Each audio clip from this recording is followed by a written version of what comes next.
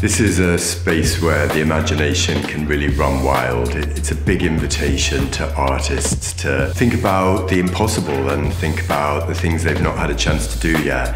This venue was born out of a festival of complete new commissions, a festival of works of scale, and the design of the building, speaks to that.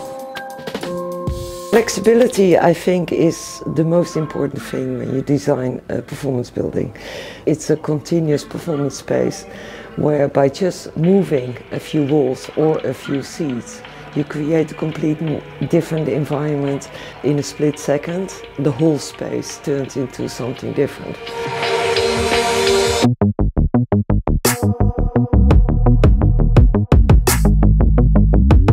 Yeah, it's big. The only equivalent I can think of is when the Turbine Hall opened in London. In my lifetime, to see a new space like this open is hugely empowering. If you come into this space, you have the opportunity to create something different. Free your mind when you enter this space.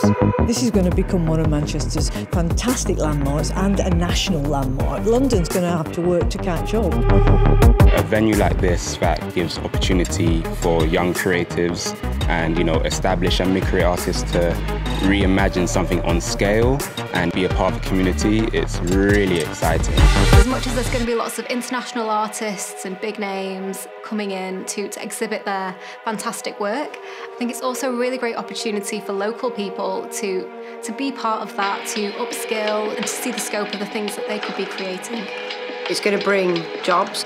We've created apprenticeships, we've spent money with local businesses, and we've created new opportunities for children, young people and older people in the city to get into work. This project is a once in a lifetime for this city. This will be looked back upon in 300-400 years' time as basically a wonder of that day.